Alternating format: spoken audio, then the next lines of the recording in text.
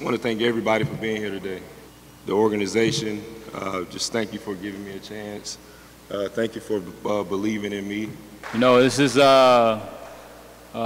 of the high points of my life, and couldn't choose a better place to be. This is a real new beginning for me, and I'm happy to share that, you know, with my loved ones.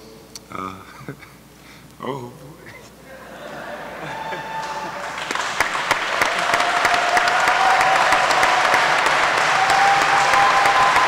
I said I won't get emotional, but I just love it here, you know.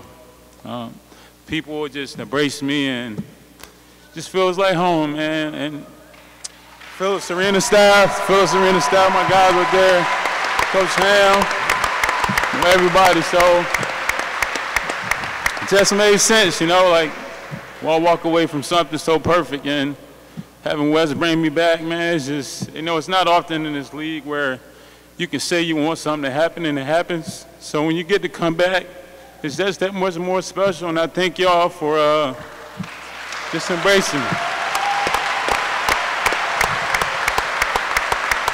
Well, y'all know y'all got two emotional players, I'll tell you that. That's gonna be good. You got two criers. Yeah.